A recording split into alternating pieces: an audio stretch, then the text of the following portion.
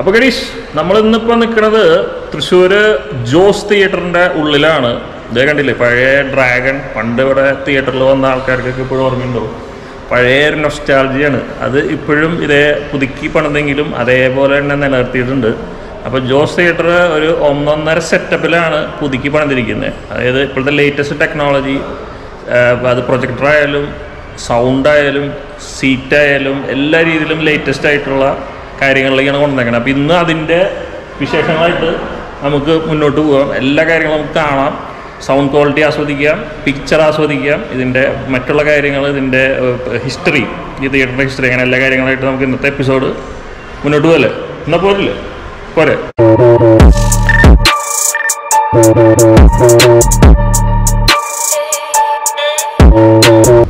അപ്പോൾ ഗണീഷ്, നമ്മളിത് പുതിയ ജോസ് തിയേറ്ററിൻ്റെ അകത്താണ് ഇരിക്കുന്നത്. എൻ്റെ കൂടെ ഇരിക്കുന്നത് മിസ്റ്റർ ജോസ് സണ്ണി കാട്ടുകാരൻ. ഹലോ. ആള് കാറ്റ്പെൻഡർ എന്ന് പറയുന്ന കൺസ്ട്രക്ഷൻ ആൻഡ് ഇൻറ്റീരിയർ കമ്പനിയുടെ ആളാണ്. അപ്പോൾ ഇവരാണ് ഇത് മുഴുവൻ, ഇതിൻ്റെ കാര്യങ്ങൾ മുഴുവൻ പുതിയ ജോസായിട്ട് നമ്മുടെ മുമ്പിലേക്ക് വരുന്നതിൻ്റെ പിന്നിലുള്ള പ്രധാന ആളാണ് ഇദ്ദേഹം. അപ്പോൾ ആളോട് നമുക്ക് ഇതിൻ്റെ കുറച്ച് കാര്യങ്ങൾ ഒന്ന് ചോദിച്ച് മനസ്സിലാക്കാം. ഇപ്പോൾ ഇത് ശരിക്കും എത്ര സീറ്റുള്ള തിയേറ്ററാണ് ഇപ്പോൾ നമ്മളിപ്പോൾ ഇത്? ഇപ്പോൾ ഉള്ളത് നമുക്ക് 300 സീറ്റിംഗ് കപ്പാസിറ്റി നമുക്കുള്ള 300 സീറ്റ് എടുക്കാം. അപ്പോൾ മുമ്പ് എത്ര സീറ്റായിരുന്നു ഇത്? Around below 900. അപ്പോൾ അത്രയും വലിയൊരു തിയേറ്റർ. അതായത് അതിൻ്റെ വ്യത്യാസം പറഞ്ഞാൽ അന്ന് ഫസ്റ്റ് ക്ലാസ് അടിയിലും ഫസ്റ്റ് ക്ലാസ്സിലായിരുന്നു. ആ ഫസ്റ്റ് ക്ലാസ്സിന് നമ്മളിപ്പോൾ കൺവേർട്ട് ചെയ്ത് കാർ പാർക്കിങ്ങിലേക്ക് മാറ്റി. കാർ പാർക്കിംഗ് മാറ്റി. ഏകദേശം എത്ര കാർ? അറൗണ്ട് ഒരു 20 to 30 കാർസിന്റെ പാർക്കിംഗ് പ്ലസ് ഒരു 40-45 ബൈക്സിന്റെ പാർക്കിംഗ്. അപ്പോൾ അതായത് 300 സീറ്റിംഗ് കപ്പാസിറ്റിയിലേക്ക് അത് മതിയാവും അല്ലേ? അത്രയും കാർ പാർക്കിംഗ് ഓൾമോസ്റ്റ് നമുക്ക് വേറെ റൗണ്ടിൽ നമുക്ക് സ്ഥലമല്ല. അപ്പോൾ മാക്സിമം ഇതിൽ നമ്മൾ ചെയ്യാൻ പറ്റിയ കാർ പാർക്കിംഗ് കാര്യങ്ങളൊക്കെ ഉണ്ട്. ഈ വരുന്ന ആൾക്കാർക്ക് ഒരു ഇതൊക്കെ സാറ്റിസ്ഫൈ ചെയ്യാൻ പറ്റും. പിന്നെ ഇതിൻ്റെ എങ്ങനെയാണ് ഇതെങ്ങനെയാണ് ഒരു പുതുമയുള്ള തിയേറ്ററായിട്ട് മാറുന്നത് ശരിക്കും പറഞ്ഞാൽ? ഇപ്പോൾ കേരളത്തിൽ ഇപ്പോൾ ഏറ്റവും പഴയ തിയേറ്ററാണല്ലോ ജോസ് തിയേറ്റർ. 1930 തുടങ്ങിയ തിയേറ്റർ. അപ്പോൾ ഇത് ഇപ്പോൾ വീണ്ടും ഒരു രണ്ടാം വരവ് വരുമ്പോൾ അതെന്തൊക്കെയാണ് അതിൻ്റെ പുതുമകൾ ശരിക്കും? ജോസ് തിയേറ്റർ എന്ന് പറയുന്നത് കേരളത്തിലെ ആദ്യത്തെ തിയേറ്റർ തന്നെയാണ്. അപ്പോൾ നമ്മൾ റിനോവേഷൻ കഴിഞ്ഞപ്പോഴും ഇത് കേരളത്തിൽ നല്ലൊരു ടോപ്പ് മോസ്റ്റിലേക്ക് എത്തിക്കാനുള്ള എല്ലാ കാര്യങ്ങളും ചെയ്തിട്ടുണ്ട്. ഈവൺ ഇതിൻ്റെ സീറ്റ്സ് തൊട്ടിട്ട് നമുക്ക് സീറ്റ്സിൻ്റെയൊക്കെ ലെഗ് കപ്പാസിറ്റി, അതായത് ലെഗ് സ്പേസ് നമുക്ക് വളരെയധികം നമ്മൾ സ്പേസിങ് കൊടുത്തിട്ടുണ്ട്. ഇപ്പോൾ നോക്കുമ്പോൾ തന്നെ കാണാൻ പറ്റും, നമുക്ക് വിസിബിളിന് കാണാൻ പറ്റും ലെഗിനുള്ള സ്പേസ് നമ്മൾ കൊടുത്തിട്ടുണ്ട്. സീറ്റ്സ് നമ്മൾ അത്രയും എന്താ പറയുക, ഒരു ഡിസ്റ്റോർട്ടഡ് അല്ല, ഒരു കൺജക്ഷൻ ഫീൽ നമുക്ക് ഉണ്ടാവില്ല. റിലാക്സ് ചെയ്ത് ഫുൾ സ്മൂത്ത് ചെയ്ത് നമ്മൾ അത്രയും സ്പേസിങ് കൊടുത്തിട്ടാണ് സീറ്റ്സ് ചെയ്തേക്കുന്നത്. സീറ്റുകൾ എന്ന് പറഞ്ഞാൽ എന്തെങ്കിലും പ്രത്യേകത ഉള്ള സീറ്റുകളാണോ? നമ്മൾ സെമി റിക്ലൈനർ സീറ്റ്സ് അതൊക്കെ യൂസ് ചെയ്തു. ഓക്കെ, നമ്മൾ ഇപ്പം ഇരിക്കുന്നത് റിക്ലൈനർ സീറ്റുകളാണ്. ഈ മുമ്പിൽ കാണുന്നതൊക്കെ സെമി റിക്ലൈനർ, അതുള്ളതിൽ ടോപ്പ് ക്വാളിറ്റി സീറ്റുകളാണ് ഉപയോഗിച്ചിരിക്കുന്നത്. പിന്നെ പ്രധാനം എന്ന് പറയുന്നത് ഇൻ ബിറ്റ്വീൻ സീറ്റ്സ് നമ്മൾ ലെഗ് സ്പേസ് ഭയങ്കര കൂടുതലാണ്. ലെഗ് സ്പേസ് നന്നായിട്ട് കൂട്ടിയിട്ടിരിക്കും. അപ്പോൾ നമ്മളിപ്പോൾ ഇരിക്കുകയാണെന്നുണ്ടെങ്കിൽ ഇപ്പോൾ ഇടയ്ക്കൂടെ ഒരാൾ കടന്നു പോകുകയാണെന്നുണ്ടെങ്കിൽ തടസ്സം വരുന്നില്ല. അതാണ് അതിൻ്റെ പ്രധാനപ്പെട്ട. പിന്നെ നമ്മുടെ ഈ ഇപ്പം ഇതിൽ മുകളിലേക്ക് നോക്കുമ്പോൾ കാണുന്നതെന്ന് പറഞ്ഞു കഴിഞ്ഞാൽ ഒരു ലോഡ് സ്പീക്കറുകൾ.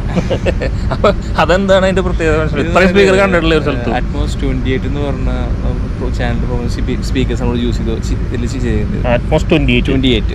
ഈ atmos 28 എന്ന് പറയുന്നത് വേറെ എവിടെയെങ്കിലും ഉള്ളതാണോ? അതോ ഫസ്റ്റ് ആയിട്ട് നമ്മൾ ഫസ്റ്റ് ടൈം ഇൻ കേരളയാണ്?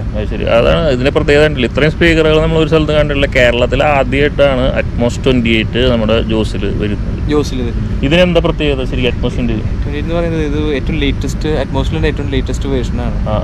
എത്ര സ്പീക്കർ ഉണ്ട് ശരിക്കും ഇതിൽ? നമുക്ക് അറൗണ്ട് 54 സ്പീക്കേഴ്സ് ഉണ്ട്. 54 സ്പീക്കേഴ്സ് ഉണ്ട്. വൂഫേഴ്സ് ഒക്കെ നമുക്ക് കാണാൻ പറ്റും. ഇതൊന്ന് കണ്ടു. കാരണം വെച്ച് കഴിഞ്ഞാൽ ഇത് കണ്ടില്ലേ, ഒരു സൈഡിലും മോളിലും ഇനി എവിടെയൊക്കെ സ്പീക്കർ വയ്ക്കാൻ പറ്റുന്ന എല്ലാ സ്പീക്കറുകളാണ്. അതായത് ഇവിടുന്ന് ഏതൊരു ഭാഗത്തുനിന്ന് സൗണ്ട് വരുന്നെങ്കിൽ അവിടെ നിന്ന് ശരിക്കും നമുക്ക് വരുന്ന പോലെ ഫീൽ ചെയ്യും. അതല്ലേ ഇതിൻ്റെ വൈബ്രേഷൻ കുറവായിരിക്കും. അതെ. അപ്പോൾ first time in Kerala atmos 28 നമ്മുടെ ജോസിലാണ് വരുന്നത്. പിന്നെ പ്രധാനപ്പെട്ട ഒരു ഇതെന്ന് പറഞ്ഞു കഴിഞ്ഞാൽ വളരെ നല്ല ലൈറ്റിങ്ങും നല്ലൊരു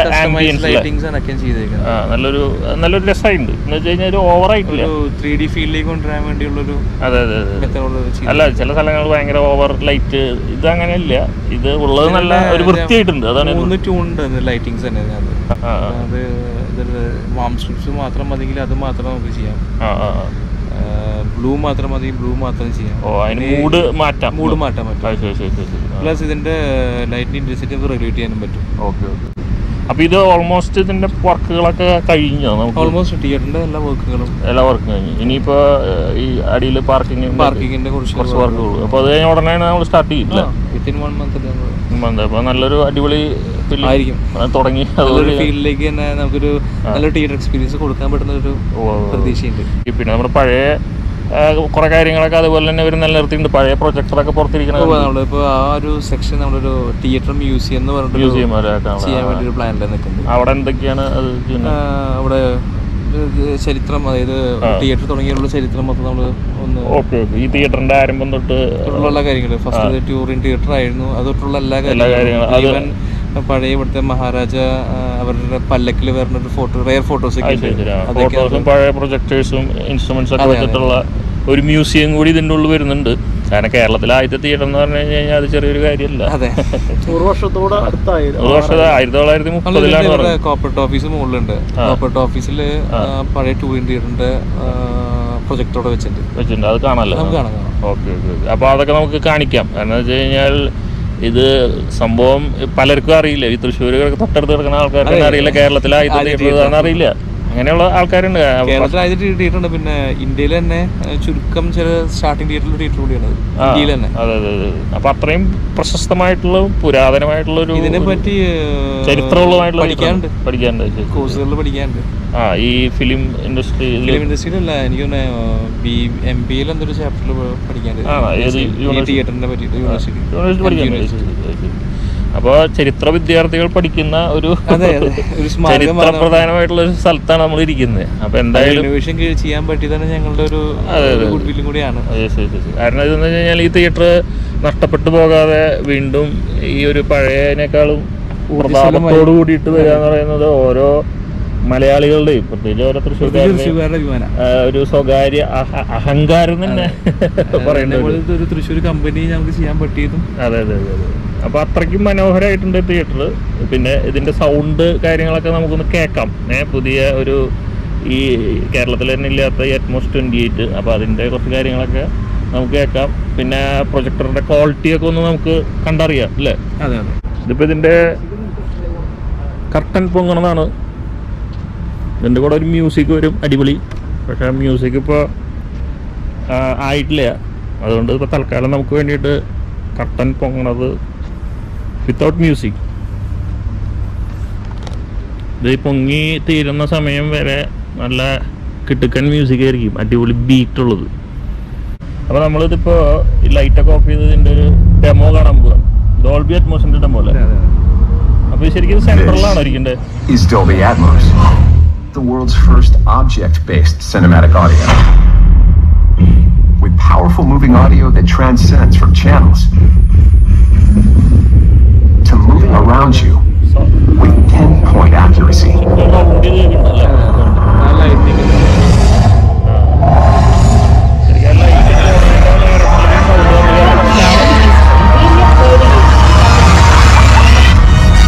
Whether the soundscape sits the mood of the scene.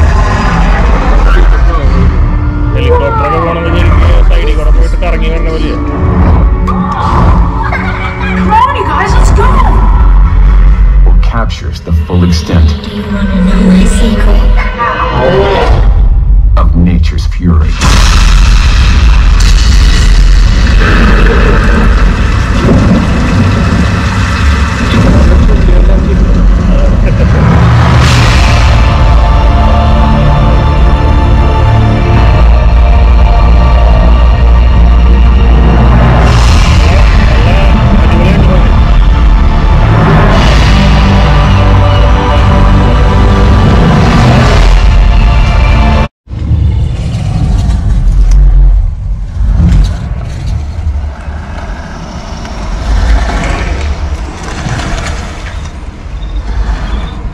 ശരിക്കും 3D എഫക്റ്റ് കേട്ടോ.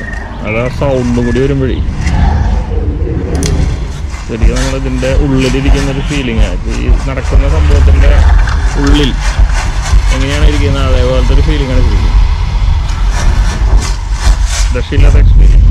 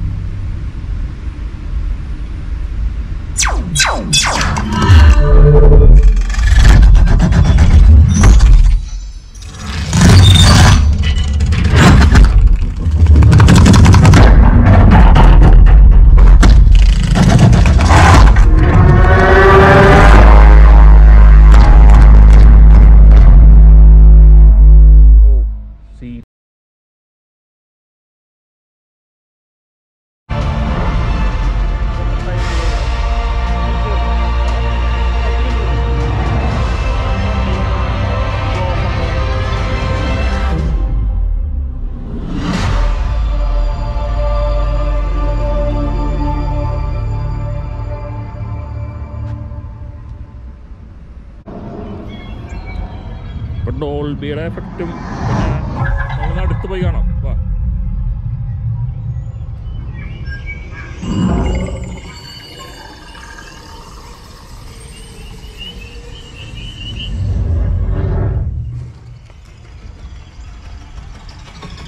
കിളിയൊക്കെ പറക്കണതേ ഓരോ സൈഡിൽ അങ്ങനെ സ്പീക്കർ ഇരിക്കണത് എല്ലാ ഡയറക്ഷനിലാണ്. മഴയൊക്കെ ശരിക്കും നമ്മുടെ തലയിലേക്ക് വേണ പോലെ. അടിപൊളി അടിപൊളി.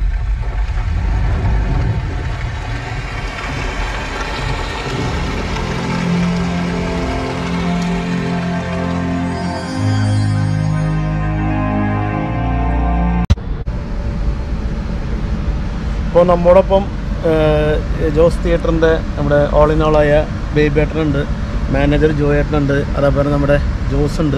ഇപ്പോൾ നമ്മളിപ്പോൾ ഇതിന് വെച്ചാൽ പഴയ തിയേറ്ററിനെ വിട്ട് ദൃശ്യശ്രവണ സംവിധാനത്തിൽ ആകെ തന്നെ ഒരു നൂതനമായ, അതായത് പുതിയ തലമുറയ്ക്ക് അഭികാമ്യമായ നൂതനമായ മാറ്റങ്ങളാണ് ഇതിൽ വരുത്തിയിട്ടുള്ളത്. അപ്പോൾ അതിനെക്കുറിച്ച് നമുക്ക് ഇപ്പോഴത്തെ പ്രൊജക്ടർ, പുതിയ രീതിയിലുള്ള പ്രൊജക്ടർ, അതിനെക്കുറിച്ച് നമ്മുടെ ബേബേട്ടൻ എന്നാണ് നമ്മുടെ പ്രൊജക്ടർ ഇത് ഉപയോഗിച്ചിട്ടുള്ളത്. ഇത് 2022 മോഡൽ ലേസർ ക്രിസ്റ്റീരെ ലേസർ പ്രൊജക്ടറാണ് ഉപയോഗിച്ചിരിക്കുന്നത്. CP 4330 പ്രൊജക്ടറിനാണ്, അതാണ് ഉപയോഗിച്ചിരിക്കുന്നത്. അതിപ്പോൾ ഇറങ്ങിയത് വെച്ചിട്ട് ഏറ്റവും ലേറ്റസ്റ്റാണ്. അതിൻ്റെ ലൂമിനാർ തന്നെ 30,000 വരും. അതെനിക്ക് തോന്നുന്നു കേരളത്തിൽ തന്നെ ആദ്യത്തെ അല്ല, കേരളത്തിൽ ഇത് ആകെ 7 എണ്ണം ഇറങ്ങിയിട്ടുള്ളൂ. മറ്റേ തൃശ്ശൂർ തന്നെ എനിക്ക് തോന്നുന്നു തൃശ്ശൂർ ആദ്യത്തെ ആരും ഇത് വെച്ചിട്ട്. അതെ, തൃശ്ശൂർ ആദ്യത്തെയാണ്. പിന്നെ നമ്മുടെ ഈ തിയേറ്റർ ഒരു 100 കൊല്ലത്തിനോടടുത്ത് ആവാൻ പോകുന്നു. 92 വർഷം. അതിൻ്റെ ഒരു ചരിത്രം നമുക്ക് ഇതിനെക്കുറിച്ച് ഇത് സ്റ്റാർട്ടിങ് തുടങ്ങിയുള്ള നമുക്ക് എന്തെങ്കിലും ബേബേട്ടനെ കുറിച്ച് നമുക്ക് പ്രശ്നം. ഇത് 1930 ഈ തിയേറ്റർ പെർമനന്റ് തിയേറ്ററായിട്ട് ആരംഭിച്ചത്. പക്ഷെ അത് മിണ്ടാത്ത സിനിമയായിരുന്നു, സൗണ്ടില്ല, പിക്ചർ മാത്രമായിട്ട് ആരംഭിച്ചത്. അപ്പോൾ ഒരാൾ ബാക്കിൽ നിന്ന് കഥ പറയും, അങ്ങനെയായിരുന്നു. മെഗാഫോൺ വെച്ച് കഥ പറയും. അവിടെ നിന്ന് പിന്നെ മിണ്ടണ സിനിമ വന്നു. അപ്പോൾ അതും നമ്മളെ അന്നത്തെ തിയേറ്റർ തന്നെയായിരുന്നു. പക്ഷെ ഇത് 83 നവീകരിച്ചു, ഇതിനെ ഫുള്ളായിട്ട് മോഡിഫൈ ചെയ്തു. എന്നിട്ട് 87 അത് ഓപ്പൺ ചെയ്തു. അതിനുശേഷം ഇപ്പോൾ വീണ്ടും നവീകരിക്കണം. കാരണം ഏറ്റവും ആധുനിക രീതിയിലുള്ള സൗണ്ടും പ്രൊജക്ഷനും സീറ്റും എല്ലാവിധ ആധുനികതും, അതായത് ഒരു മാളിൽ ലഭിക്കുന്നേക്കാളും കൂടുതൽ സൗകര്യങ്ങൾ ആയിട്ട് നമ്മളിത് ഇപ്പോൾ ഉദ്ഘാടനം ചെയ്യാൻ നിൽക്കും. അപ്പോൾ നമ്മൾ വന്നിരുന്നതിന് ശേഷം പെട്ടെന്ന് AC ഒരു നിസ്സാര സമയം കൊണ്ട് വളരെ തണുപ്പായിട്ടുണ്ട്. ഈ AC തന്നെ പ്രത്യേകത എന്താ വെച്ചാൽ, സാധാരണ AC സൈഡിൽ നിന്ന് വരാം, ഇത് മുകളിൽ നിന്ന് വരാം. ഇത് മുകളിൽ നിന്നാണ് ഡെക്റ്റ് കൊടുത്തിരിക്കുന്നത്. അപ്പോൾ അതുകൊണ്ട് എന്താ വെച്ച് കഴിഞ്ഞാൽ തണുപ്പ് പെട്ടെന്ന് ഇവിടെ സ്പ്രെഡാവും. കാരണം മുകളിൽ നിന്ന് വരുന്ന സാധനം ചൂട് നിൽക്കില്ല അടിയിൽ, അപ്പോൾ തന്നെ അത് സ്പ്രെഡായിട്ട് ചൂട് ഇല്ലാണ്ടാവും. അതാണ് ഇത്ര പെട്ടെന്ന് കൂളിങ് ആയിട്ട്. നമ്മുടെ അടുത്ത നമ്മുടെ മാനേജർ ജോയേട്ടനുണ്ട്. ജോയേട്ടൻ എന്താണ് നമ്മുടെ പുതിയ ഇനി എന്നാണ് സ്റ്റാർട്ടിങ്? അടുത്ത മാസം ഉദ്ദേശിക്കുന്നത്. അല്പം പണി കൂടി താഴെ ഉണ്ട്, അത് കഴിഞ്ഞ അടുത്ത മാസം തുടങ്ങും. ഡേറ്റ് കൺഫേം ചെയ്തിട്ടില്ല. അപ്പോൾ നമ്മൾ ജോസ് തിയേറ്ററിൻ്റെ പ്രൊജക്ടർ റൂമിലാണ്. ഇതാണ് നമ്മുടെ പ്രൊജക്ടർ, ക്രിസ്റ്റി 4K ലേസർ. ഏകദേശം 1 കോടി രൂപ വിലയുള്ള മുതലാണ് ഇരിക്കുന്നത്. ഇതാണ് ഇതിൻ്റെ പ്രൊജക്ടർ ഓപ്പറേറ്റർ ബാബുവേട്ടനല്ലേ? അപ്പോൾ ഇതെന്താണ് നമ്മുടെ ഈ പ്രൊജക്ടറിനെ കുറിച്ച് പറയാനുള്ളത്? എന്താണ് ഇതിൻ്റെ പ്രത്യേകത? ഇപ്പോഴത്തെ ആധുനിക സിസ്റ്റം, ഏറ്റവും ലേറ്റസ്റ്റ് പ്രൊജക്ടറാണ്. അപ്പോൾ ഇത് കേരളത്തിൽ തന്നെ ചുരുക്കം സ്ഥലങ്ങളിലുള്ളൂ അല്ലേ? ഇത് ഇങ്ങനെ ഫുൾ ടൈം ഇങ്ങനെ നമ്മൾ AC നിർത്തണോ? അത് സിസ്റ്റം AC-യിലായിരിക്കും. ഈ കാണുന്നത് എന്താണത്?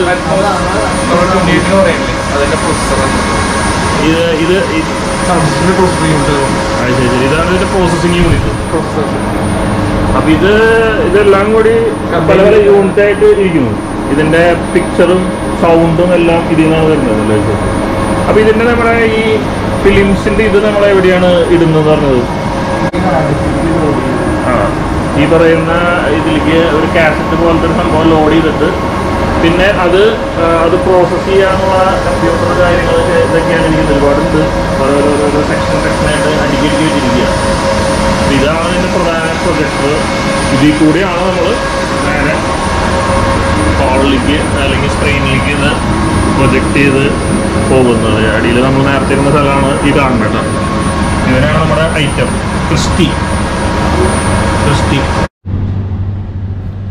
അപ്പോൾ നമ്മൾ ജോസ് തിയേറ്ററിൻ്റെ നവീകരിച്ച തിയേറ്ററിൻ്റെ ഓഫീസിലാണ് ഇപ്പോൾ ഇരിക്കുന്നത്. ഇവിടെയും ഒരുപാട് ചരിത്രങ്ങൾ വെച്ചിട്ടുണ്ട്. ഇതുപോലെ പഴയ ഫിലിംസിൻ്റെ ആരംഭം 25 ദിവസം, വർണ്ണം 75 ദിവസം, സല്ലാപം 125 ദിവസം, അങ്ങനെ ഒരുപാട് ഫിലിംസ്. ഇത് കമലതളത്തിൻ്റെ ഇരിക്കുന്ന 7 ആർട്സിൻ്റെ 101 ദിവസം. ഇതാണ് ജോസ് തിയേറ്ററിൻ്റെ ഫൗണ്ടർ KB പോള് കാട്ടുകാരൻ. അപ്പോൾ അതുപോലെ ഒരുപാട് ചരിത്രങ്ങൾ. ഇതെല്ലാം ഒന്ന് റെഡിയാക്കിയിട്ട് ഒരു മ്യൂസിയം പോലെ സെറ്റ് ചെയ്തുകൊണ്ടിരിക്കുകയാണ്. അതിൻ്റെ പണി കഴിഞ്ഞിട്ടില്ല. അപ്പോൾ ഇതിന് മറ്റൊരു ചരിത്രത്തിൻ്റെ ഒരു പീസാണ് ഇത് ഇരിക്കുന്നത്.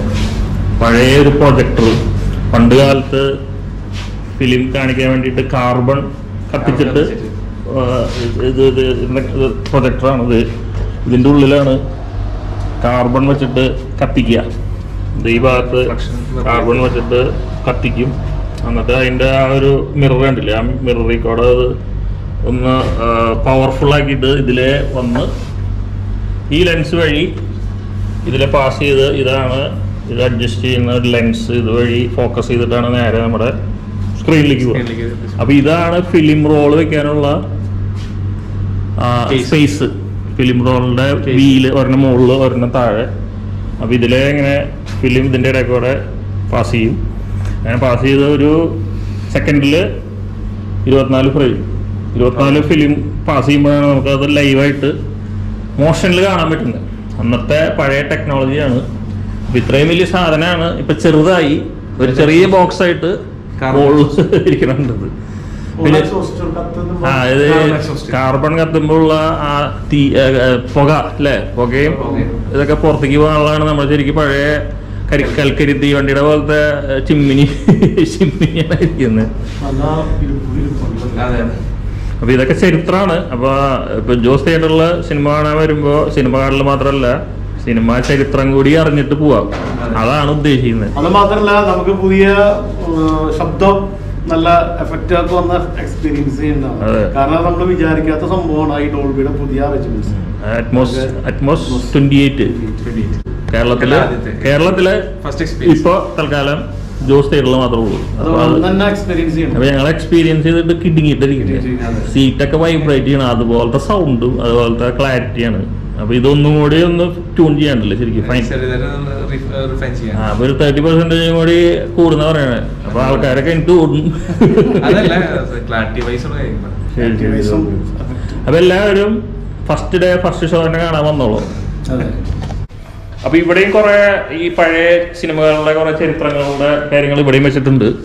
ഒരുപാട് ഇവിടെ കളിച്ച് ഇത് കണ്ടില്ല, 25 ദിവസം കളിച്ച ഫിലിമാണ് പഴയ നസീറിന്റെ പിക്നിക്. പിന്നെ 101 ദിവസം, വൈശാലി 111 ദിവസം. അങ്ങനെയൊക്കെ ഇവർക്ക് കിട്ടിയിട്ടുള്ള അംഗീകാരങ്ങളാണ്. ഇന്നത്തെ കാലത്തൊന്നും ഇത്ര അധികം ദിവസങ്ങളൊന്നും ശരിക്ക് കളിക്കുന്നില്ല. ഫിലിം കണ്ടില്ല. പറക്കുന്നളിക 151 ദിവസമാണ്. ആട് 100 ദിവസം. ഇപ്പൊക്കെ അപൂർവമായിട്ടാണ് ഇത്രയും ദിവസങ്ങളൊക്കെ കൂടുന്നുള്ളൂ. കാരണം എല്ലാം OTT കാര്യങ്ങളൊക്കെ മാറിയതുകൊണ്ട്. പക്ഷെ തിയേറ്ററിൽ ഒന്ന് കാണേണ്ട ഒരു മോഹൻലാലിന്റെ ഫിലിംസ് ഓടിയിട്ടുള്ളത് ഈ തിയേറ്ററിലാണ്. ഏറ്റവും കൂടുതൽ മോഹൻലാലിന്റെ ഫിലിംസ് കൂടുതൽ ദിവസം ഓടിയിട്ടുള്ളത്. അപ്പൊ പണ്ട് ഹിസൈന ശബ്ദങ്ങളൊക്കെ കാണാൻ വന്ന ഓർമ്മയുണ്ട് ഇവിടെ. പണ്ട് പൂരം നടക്കുമ്പോ എങ്ങനെയാ വെച്ച് കഴിഞ്ഞാല് പൂരത്തിന് ഫുൾ 24 hours ഒരു ഷോ കഴിഞ്ഞാൽ അടുത്ത ഷോ കൊണ്ട് ഇങ്ങനെ കാണിച്ചുകൊണ്ടിരിക്കും. അപ്പൊ രാത്രി പൂരത്തിന്റെ വെടിക്കെട്ട് നടക്കുന്ന സമയത്തൊക്കെ ഇവിടെ സിനിമ കളിച്ചുകൊണ്ടിരിക്കുക. അപ്പൊ നമ്മള് അത് ആ വെയിറ്റിംഗ് ഒഴിവാക്കാനായിട്ട് തിയേറ്ററിൽ കയറിയിട്ട് പൊട്ടി തുടങ്ങുന്ന സമയത്ത് ഇറങ്ങി ഓടും. അപ്പൊ ഞാൻ ഇന്ന് ഓർക്കണ കാര്യം, ഈ തിയേറ്ററിലാണ് ഹിസൈൻ ശബ്ദമുള്ള കണ്ടോണ്ടിരിക്കുക അന്നത്തെ പൂരത്തിന്റെ സമയത്ത്. അപ്പൊ വെടിക്കെട്ട് തുടങ്ങിയപ്പോ ഇവിടുന്ന് ഇറങ്ങി ഓടിയ ഒരു കാര്യം ഇപ്പോഴും എനിക്ക് ഇവിടെ വന്ന് ഓർമ്മ വരുന്നു. മോഹൻലാലിന്റെ സിനിമകൾ കൂടുതൽ കളിച്ചെന്ന് പറഞ്ഞപ്പോഴാണ് കാര്യം ഓർമ്മ വന്നത്.